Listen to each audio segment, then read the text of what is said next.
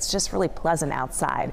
Satellite view shows off just mainly a clear canvas here across the valley in through the foothills. And of course, we just saw that beautiful shot from Lake Tahoe. The one area we still have those low clouds is going to be right along the coast and expanding as well into parts of even Solano County this morning. So looking up around those coastal hills, you will see some of that marine there, but notice it's not working its way into Sacramento County like it did yesterday. While our skies are crystal clear right now in the mountains, I do expect that 10 o'clock we'll see a few high clouds and upper 50s in the Sierra. Then that forecast changes and it could be pretty abrupt if you have any outdoor recreational plans beyond noontime. There is a chance for a few isolated thunderstorms to pop up and blossom.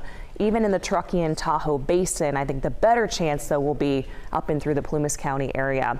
Weather system is just too close for comfort. That'll continue to bring us some moisture to the mountains. And even tomorrow, this system could bring more widespread active weather to the Sierra. But the system has been really holding its ground to help keep increasing that onshore flow and keep our temperatures warm, but not above the average. I still expect today will fall shy of average. We get back to average tomorrow.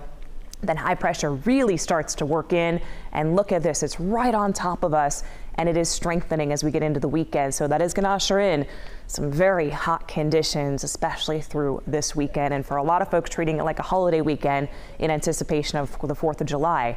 Next Tuesday.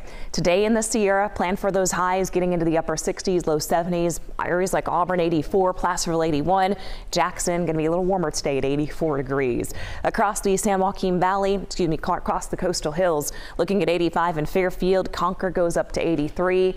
And here we go. San Joaquin Valley, I've got you covered. Stockton looking at 89, Manteca 86. Modesto is going to be a little warmer today as you'll inch close to the 90-degree mark. And I think in many areas like Yuba City, Woodland, and Roseville will likely reach the 90-degree mark, and we'll hit 87 in Davis and Backville as you're a little close to that comfort of a bit of that Delta breeze. By tomorrow, we're back to average at 92. We go above the average on Thursday. That's going to be really a transition day. I think everybody's going to be starting